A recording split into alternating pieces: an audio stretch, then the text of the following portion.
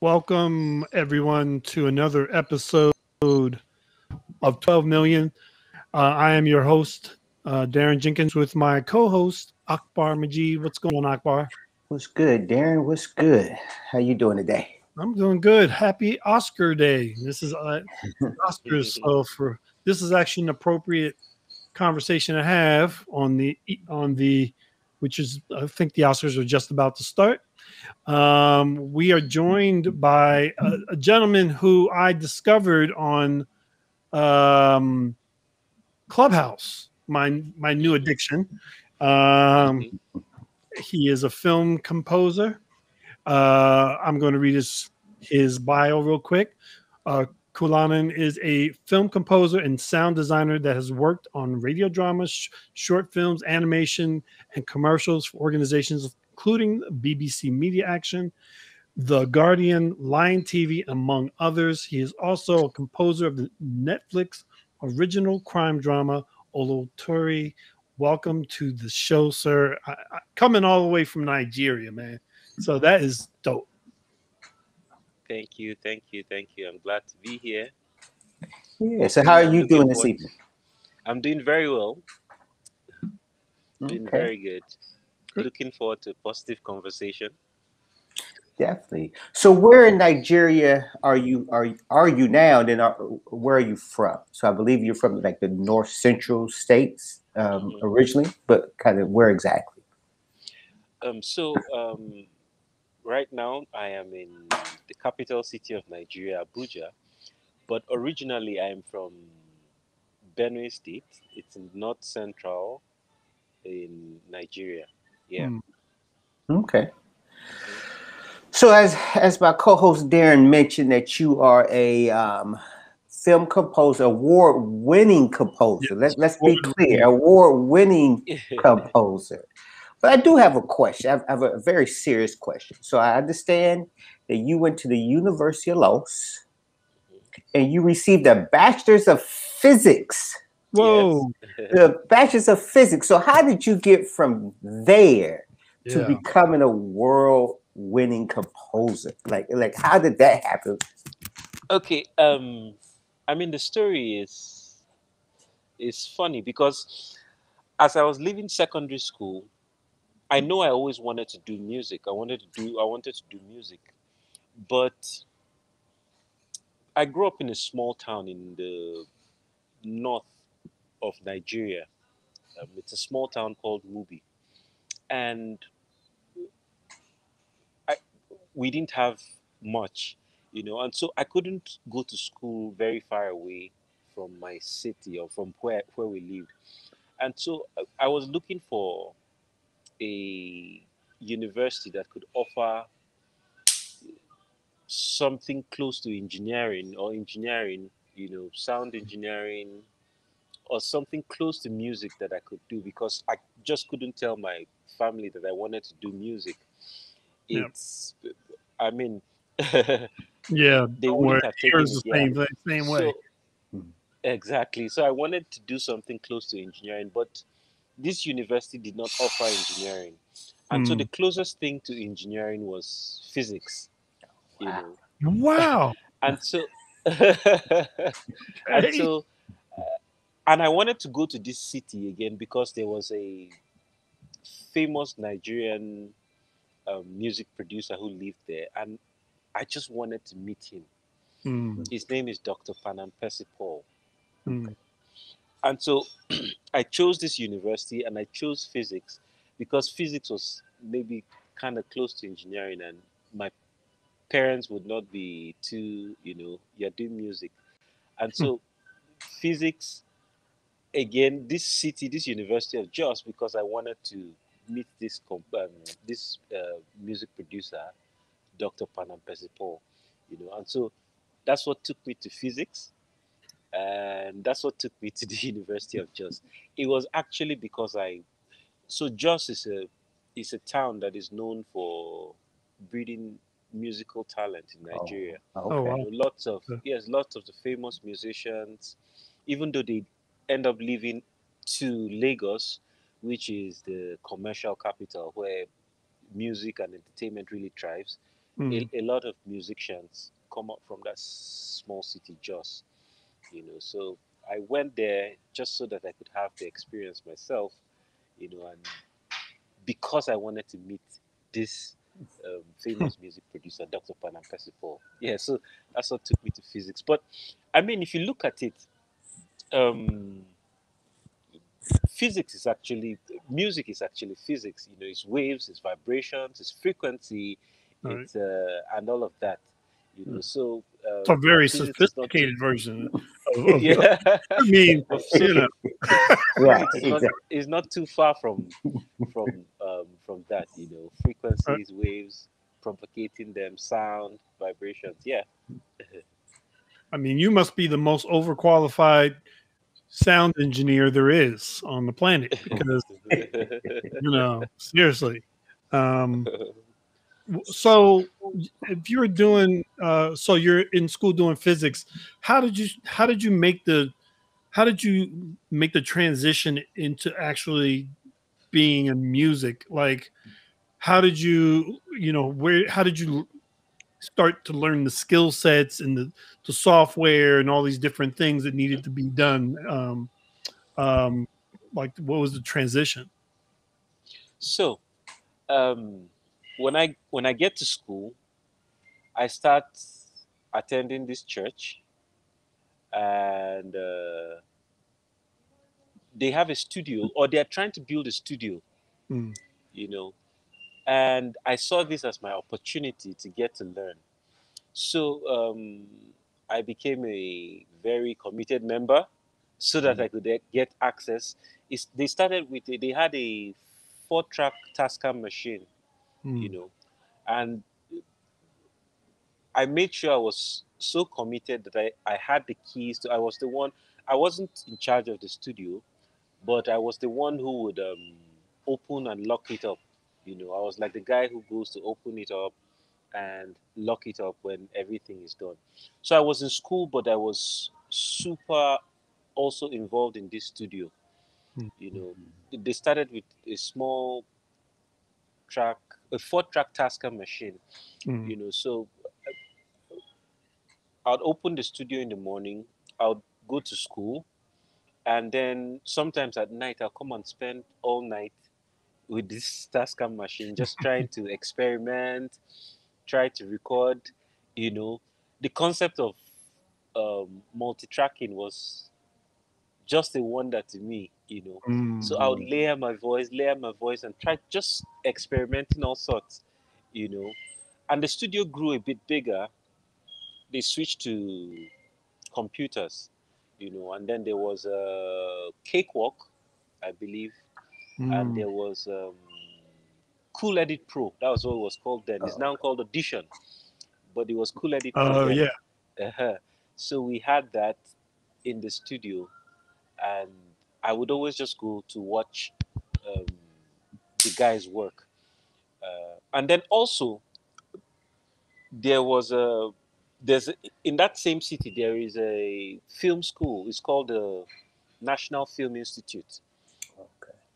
and they were not so equipped, and so they would come to the studio, this studio that belonged to the church, to do their assignments and to try and do things. So this is where I started meeting filmmakers, and then my the concept of music and film, just started coming together for me, because they would make their films for their school project, and they would need music, and they would not be able to afford the guy in the studio, and so they'll ask me, Mhm. can I just do something for them, for their film, and so it just started little by little by little by little. Mm. And one of the things I want to say is that the director of Oloture is actually one of the guys I met back then. So Oh, I've known him for almost over 15 years, Mm. mhm. going to 20. So I knew him back then. He was one of the people I met, in that studio. And so you know, as the relationship grew, I kept working on film. He kept doing films too. He became a really big director. And when this film came up, he asked me to write the music for it. So that's how it is. It's been gradual step-by-step process for me. So Yeah. throughout my days in university, um, it was where it was working in that studio that I built my skills. So another thing that happened to me was, or another thing that I did was, Mm. in university there's what is called industrial training. Okay. So at some point you take off time to go and do real practical job. Mm. Mhm. It's one of the things that happens in Nigeria. So my pay for that period, that 3 month period where you go to do a practical job, you know, I used it to buy a computer, Mm. Ah, you know. Yes.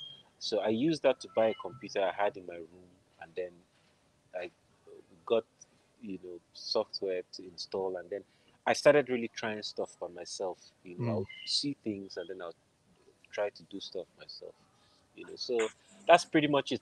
I'm mainly self-taught, oh, okay. until, yes, until after I point, I did a short course with Christopher Young. I Mm-hmm. went Mhm. to, yes, he does this summer thing in Bulgaria every year. That I went, and that it was after that I did Lionheart, the first Mm. Netflix original, and then Okay. Oloture. Yeah. Wow. So yeah. So you were self-taught for the most Yes. part, right? But very Yes. Yes. determined, I see. Very determined, right? So Yes. you were streamlined focused on becoming a film composer, or was it Yeah. more so film composing was your ultimate goal? So So it started with becoming a music producer. okay. Mm. So I Mm, was songwriting, and yes, I was learning music production. But then my interaction with those students, you know, mm, because I also love storytelling, okay. so my interaction with them just opened the world of film music to me, and I saw that it was something that was really lacking. So here in Nigeria, for the most part, you have people who write songs, and then they just place it in films, but Right. nobody was really scoring to picture like that, Right. and so I saw that this was something that we needed to incorporate in our industry, even though it was emerging and many people did not see the need for a score composer, but I saw the need, and it's something I Right. wanted to, yes. So I just keyed into it. Yeah, so initially it was to become a music producer, but Mm. then I found out that I loved film, and I loved film music, and I loved storytelling. And then my interaction with these film students just morphed into becoming a film composer. Yeah. Mm. Mm, So I know so I know we talked about how you got, like where you started learning the skill set. But I guess my question also becomes like, at what age did you decide this was what I wanted to do? Like music was, because I know like it's the same here. Trust me. Like if you are going to college, like my father Mhm. did not want me to be a filmmaker. He was like, if you want to go to school and you want to do something that's related to like arts, it has to have business, it has to have math, it has to have some kind of. So I had to take advertising, which you know, Mm. it, it was what it was. Um, and so, but I didn't really realize, to be honest, I didn't really realize I wanted to be in film until I got out of school. I didn't even go in. I The only media classes I took in college were, I think I took television production probably, and I didn't take any film. So as a kid, I wanted to be in the music. I wanted to be a singer. You know what I mean? So I always ask guests, like, at what age did you decide that, you know what your career, what you wanted to do, and even though your parents probably wanted you to go here, your mind was still here. So I know that at 7, I've always loved music. You know, when I was in junior secondary, Mm. that's about age, say 15, 16. My Mhm. friends always told me, I can't, I don't remember, but my friends told me that I would say to them, I'm going to become a music producer and I'll be good at it. I don't remember telling them. But when I actually realized and consciously said that I was going to do film music, I probably was in university too, like Mm. Mm. like in college too, like you say. You know, I was in university probably around my third year. It's 4 years, so probably around my third year, I said I was going to focus on film music. Mm. You know, and yeah, probably Was around my there third year. Yeah. any like So who were the people that you were looking up to as far as trying to emulate early in your career?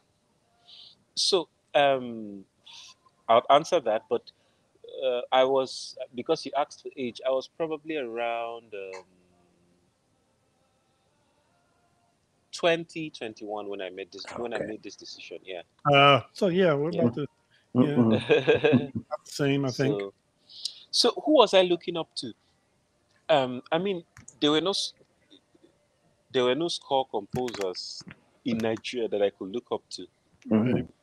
But again, this Dr. Panam Paul, I kept trying to just meet him, and just Did you meet him? I never did. That's the funny thing. I never did. Actually, that 3 months of industrial training, I Hmm. actually went to his studio to apply to work Okay. there, but they didn't take me. I just wanted to Mhm. watch him work or do. I never got to meet him. That's the sad part. All my stay in. I mean, I went to concerts that he performed, but Hmm. Right. I never got to meet him But he inspired you personally. enough to get you on your path. So Yes. that was the work he was supposed to do. Right. Yes, yes. So I really looked up to him then, but I I probably was listening a lot to films from the US, Hmm. and so I would say I was listening to. I mean, because of Lion King, Hans Zimmer.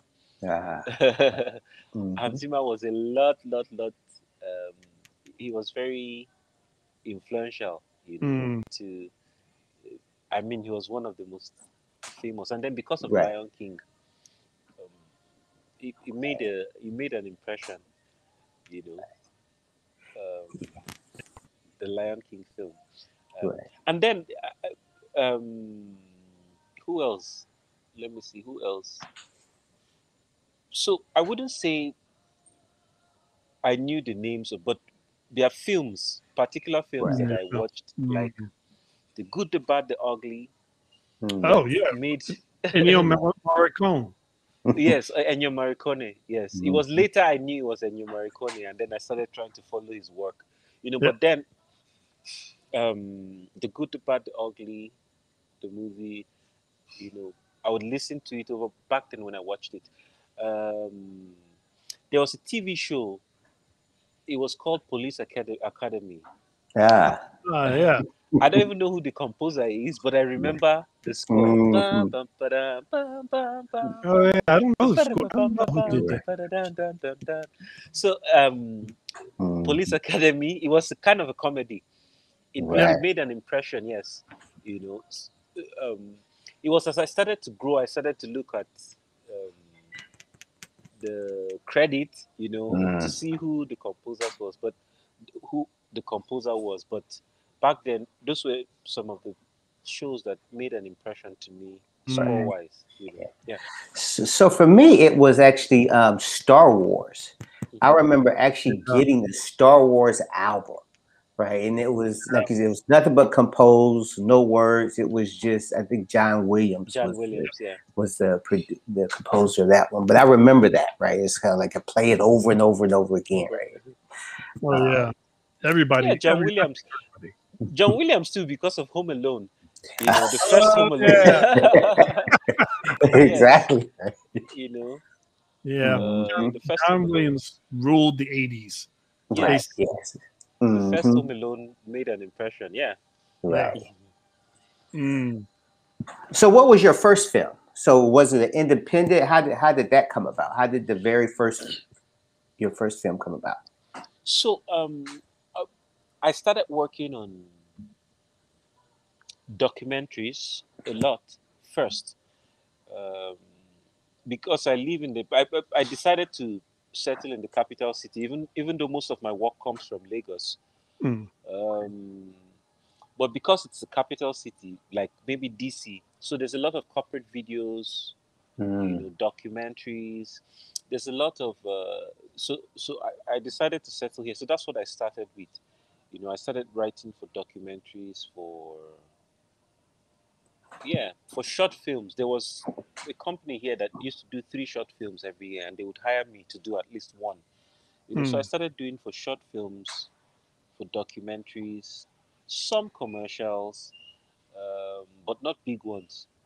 Um, and then BBC, somehow somebody who knew me. Okay, again, these guys that I knew from that film school. Mm. Yeah, I always tell people it's always about building relationships. The people I Right. knew at that film school got Mhm. hired to BBC, Mhm. Mm. and so they were needing a composer, a sound designer for different things that they were doing. They were doing some TV stuff. They were doing radio dramas, and so like for one of the radio dramas they would hire, they got me on board. So Mm. it's it's been a gradual process. There I started to build. But my first feature film was in 2014. Mm. A film called October 1. So again, a cinematographer I met in that film school was shooting this film, and he recommended me to the director. Oh, And then the wow. Wow. director said, "Come on, let's try him." And so he called me. I went to his hotel room. He asked me a few questions. I answered, and somehow I don't know why he just trusted me, even though I'd never done a feature film. He said, "Okay, you would do my film," you know. Mm. Mm. And that film went on to be one of the biggest films in Nigeria. It actually changed the Nigerian film industry. People began Really? to pay closer attention to sound design and music after that film came out. So it was an industry defining film. October 1, that's what it's called. So it was a science fiction kind of psycho thriller, right? Yep. Yeah, yes. It was Right. a yes, yes. Is there a particular genre you prefer, or I mean, or you like in particular, a genre of film, or um so right now I just do what I get. you know Yeah. I haven't, right, yeah, right, exactly, because our industry is emerging. There's a right. lot of comedy that is being shot here, but there are certain people, but I love drama. Okay. I like character based driven films. I like to write music to a character and see him metamorphosize or go through all the stages in the film, and try to write a score that would go through with him, that would reflect that character through all of his stages to the film. So I like drama, I like character based films, you know, Mm. because I want to tell the story, of. But Is there a this, is there a a show or movie or a project that you would you go, I wish I could have done that, or I wish I could have done that one. uh, um, um, Because I know I got tons of them. so so there are films that I listen to the score and I say, man, this person, yeah, definitely. There are films that I've seen that um one of the Jerry Goldsmith, Hmm. the score for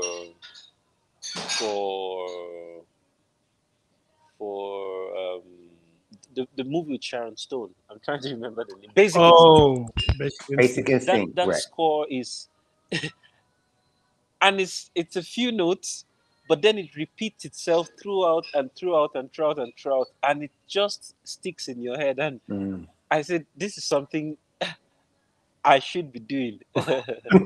Yeah, Basic Instinct. Jerry Goldsmith is Basic Instinct. Which other film? I wish I was the one. Let me see. Let me see. Let me see. Let me see.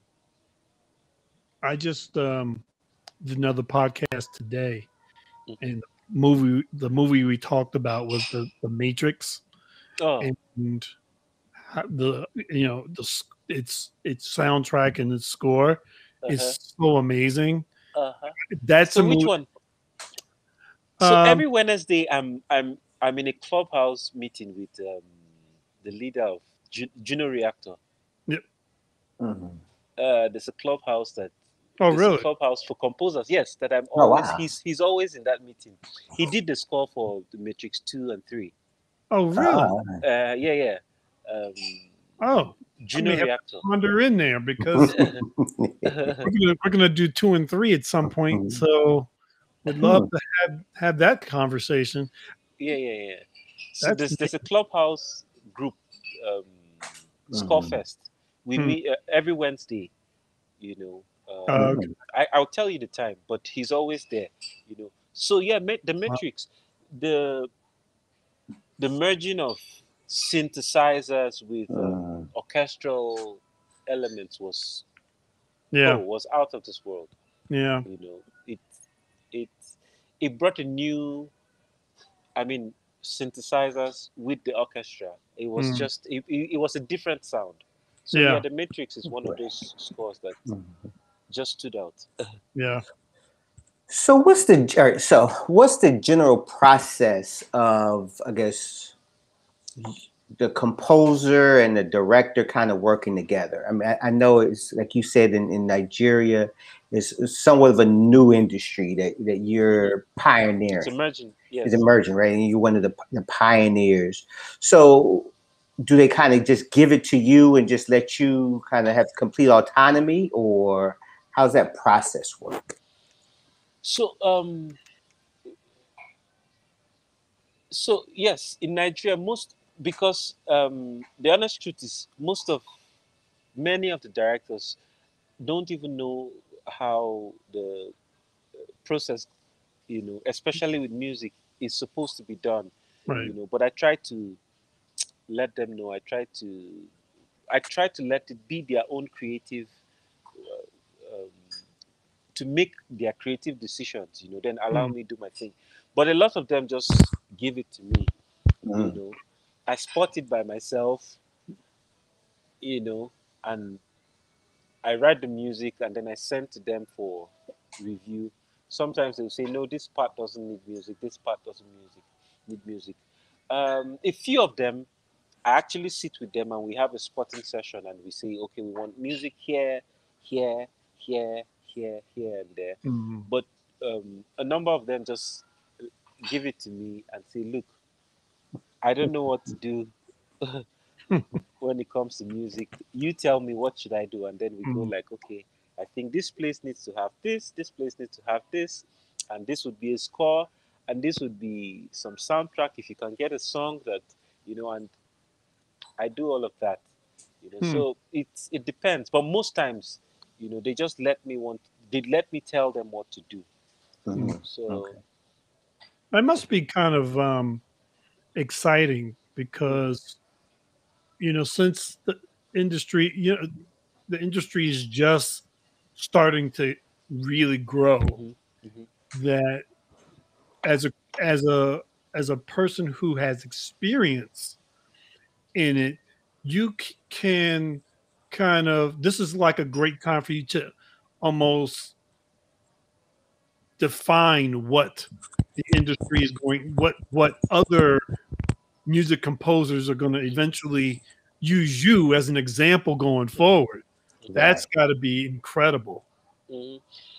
It is, you know, and I think about it, and and that's why one of the things I try to do is I'm trying to define the sound of um, of Nollywood. I'm trying to redefine it, you know, and so I'm trying to put as many um, elements, so one of the things I try to do is to try to make or add, even though we used orchestral elements, I try to put traditional instruments as much as possible because I want the sound to be uniquely Nigerian. Right. You know, I mean, when I leave you today, tomorrow I'm writing music for a film, and I'm looking for, or I found I'm actually going to meet with them tomorrow. Some local musicians, they play. It's called ogene in Igbo language, but it's a cowbell. So they, they make music from a cowbell. You know, they have several cowbells, you know, with different tones, you know, and they hit it, and then they have other instruments they play with it. It's a kind of music. It's found in Eastern Nigeria, and I want to use it for this score. You know, I want to use, especially the cowbell. I want to use it as, I want it to be the sound, to create the motif that will keep resurfacing in the film. You know, so one of the things with what you said, one of the things I'm trying to help composers do is that we need to define our own sound. We need to, and we need to make it ours. You know, with our instruments, with our, even though film music is a bit, it's a bit there's a lot of copying. You know, you want to sound this, sound this. I'm trying as much as possible to incorporate our own elements, you know, into it to make it uniquely Nigerian. Right. So it's a. I think about what you said. I think about it a lot, you know, and I want to be, if I can, be the right inspiration to everybody coming. Well, it's like when Miami Vice was on TV, right? Yeah, like no one had done soundtracks the way they did. I mean, it was just never done before. And Jan Hammer, he like you knew the minute, like if you turned your back to the TV and one of his scenes came on, you could instantly go Jan Hammer, and no, it's like a Miami background. And he made you think of Miami when his music was on the screen, and that to me is like the true art of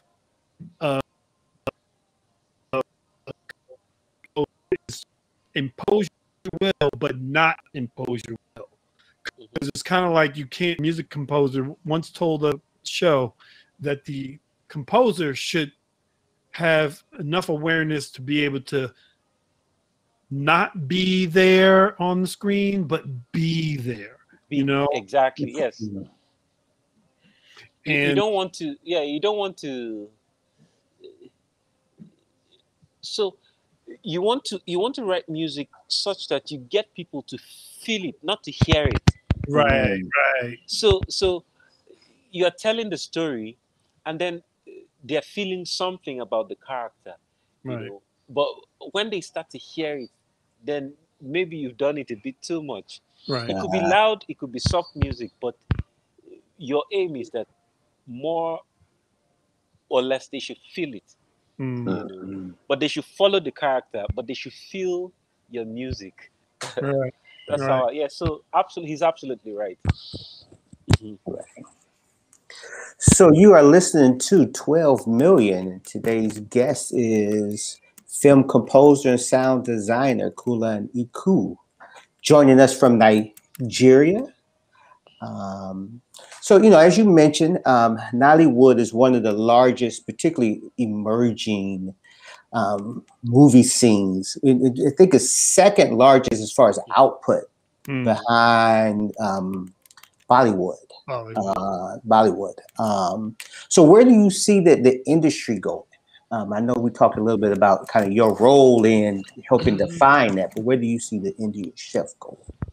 So I'm happy because Netflix is investing a lot, Mm, and especially in the last 3 years, Netflix is investing in a lot.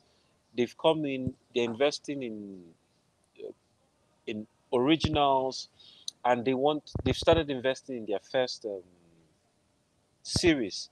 yep. So all of this investment, one, what it does is it helps first of all the standard to improve, um, because everybody working on this project have to meet a certain standard, the Mm. Netflix standard, and so it helps to generally just lift. Even though we have a lot of output, the quality of the films have been here and there. Just Right. once in a while, one of them is top notch. So uh, I believe that with Netflix coming to invest, and I hope other um, multinationals come and invest in the film industry, because it's the film industry in Nigeria is the second or third largest employer of labor. Mm. So it has a very big role to play. You know, even in the country. Right. Lifting of people from poverty and all of that. So I hope more people come and invest in Nollywood. But with what Netflix is doing and with what people are realizing, that you can make a film and then it would ring a bell internationally.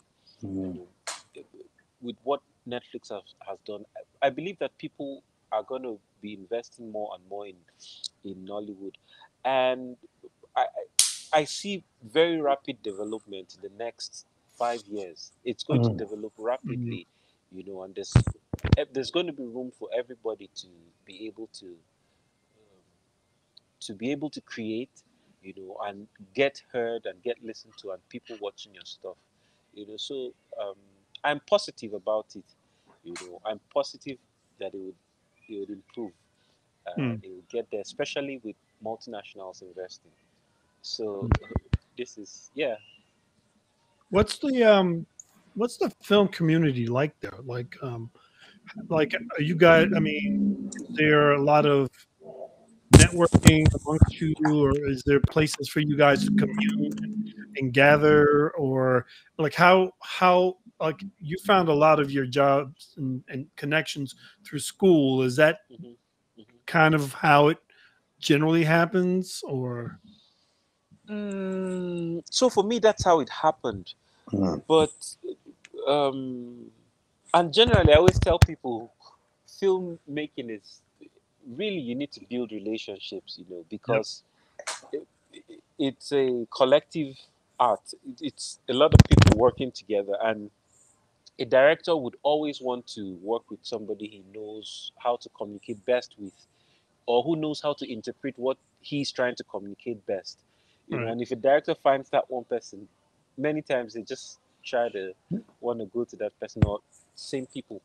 But I don't think that, because a lot of it is independent. I don't think that um, we have done enough to build communities. Mm. Which is you've just put an idea in my head, to try and create a. I actually have a small community of composers. I try mm, to speak to them. We have a WhatsApp group. I talk to them about contracts. I talk to Mm. them about what should be in their contracts, what they should demand for. Because one of the things people don't understand is, or the composers I've met, they don't understand the business side, Right. of things. So I have that small WhatsApp group, but I think we need a bigger kind of. I mean, there are unions. There's the Actors Guild. There's the Producers Guild, right, but they Right. kind of are not. They're not working. They're not Mm. really functional like that. So the biggest actors and the biggest producers are not in those guilds. mm, Right. So it's kind of like the very small project, that those guilds work for. But like you said, the community is supposed to be able to help, on a whole. right, And I think it's something we need to work on. We need to build, to get a stronger industry. Yep. You know? Yeah.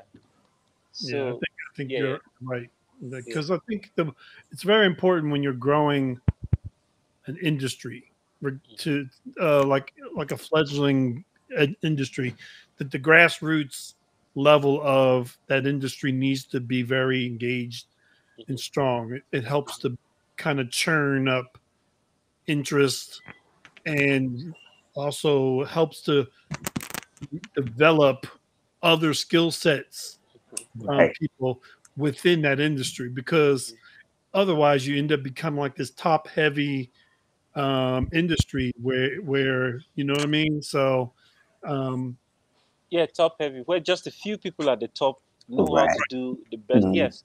So I think it's kind of like that now, you Mm-hmm. know. But if we have that community, more people are going to be involved, because like I said before, I keep saying it. In the next 5 years, mm, I believe that there's going to be more work and more people will be needed. absolutely. I can't do all the Right. films. You can't do all the films. Right. So the more people, get involved, the Right. merrier it is. The stronger an Mhm. industry we have. I mean, you Well, might be able to open a school. exactly. Yes, Hmm. yes, yes. Yeah. Then, We like you need say, better teaches, films. but teaches the business as well, right? Because at the end of Hmm. the day, it is the film Right. business, right? So, Yes. Business, yes. That teaches the mhm. film business too. Yeah, Mhm. we need better film schools. So. Hmm. Mhm. Right. Might have to do something about that. The interest is here because Right. I've just within the last, I'd say 4 months, I've had at least 4 meetings with different individuals, all here in the States, Mhm. trying to find like some connections or some kind of working relationships to Nollywood. They Oh, are, really? yeah, oh yeah, Mhm. Ah, yeah. Right. I ah. have a friend who has a film festival here, the Mhm. Nollywood Film Festival, and I'm like, Mhm. that's great uh, here, Mhm. but it only that's only impactful if you can not only bring films from Nigeria here, Mhm. Mhm. but build build the knowledge base and the Mhm. community Mhm. there, because at that point you don't have to look for anything anymore. Mhm. It's just producing, it's just Right. It's doing just stuff, producing. Yeah. so I yeah, mean, it'll be great to connect with any of them, and anywhere I can help. I'm I always will put looking you in to. touch with people, trust me. Yes, yes. Any way I Mhm. can help, I'm willing to. Right. I'm open to. So, um, people who want to. I mean, I'm willing to help. Right. So depending on what they need, um, I can connect them to, because I pretty much know the major players in the industry. Mhm. So I'm I willing to know help. one dude, and you know who I'm talking about, who Mhm. like has been that was me him we were talking about this last year. He was like, "Oh, we got to get involved." I'm like, "Okay, well, Mhm. let's do it. Figure it It's out." yeah, yeah, Right. yeah. Yeah. You should get involved. Definitely. You should get involved. So as we mentioned previously, the name of our show is called 12 Million, which is inspired by a book authored by Richard Wright, talking about Richard Wright's book 12 Million Black Voices. So one of the things that we do with all of our guests is we ask them, is there a particular book that inspired you, that you would like to um, recommend to our listeners, or to us as well, because we. Yeah, because we're always looking for good reading. Okay, a book. Um so let me give a bit of a No. before I say book. Let me say. So when I was leaving secondary school, one of the things that I wanted to do was to change the financial situation in Mm, my home. Mm, mm, And so at that point, I was reading a lot of business books and that kind of thing. So I know it's very how do I put it? But one of the books that really it just came out that point. It was actually Rich Dad Poor Dad. Mm. As I don't know if you've read that book. I know so many people have. You know, it's called Rich Dad Poor Dad. Oh yeah, I Yeah. think I must have read this book. Mm-hmm. Hmm. That book made such a difference at Mm. that point in my life. Yeah, you know, because then I started to understand, assets and liabilities, and with the culture we have, you know, where rich people just try to show off. I Mm. started to understand. No, you need to build assets, and you need to, you know. So that as a kid, that when the book came out, it inspired me a lot. Growing up. Mm-hmm. But then I'd like to recommend Chimamanda Adichie. Mm. She's Nigerian, but I think she lives in New York, um, and she writes really really well, Mm. very good stories. She writes a story about the Biafra War. It's Mm. called Half of a Yellow Sun. Oh yeah, I've heard this Hmm. book. Hmm. Mm. Yeah. You need to read. She has another book, Africana. She's a really really good writer. I think um, the way she writes about it is quite inspiring, and especially if you think about what happened during the war, Mm-hmm. and the healing process that I think this country needs, from Mm. that war is something that we as a country have not really talked about, but I mean 2 million people were killed in that war. Mm. So it's her writing is really good, and it's something that really inspires me. So Chimamanda Adichie, Half of a Yellow Sun, I think. Yes, Half of a Yellow Sun. Yes. Mm-hmm. Yeah, this was a book I was this was on my list of books to make my way through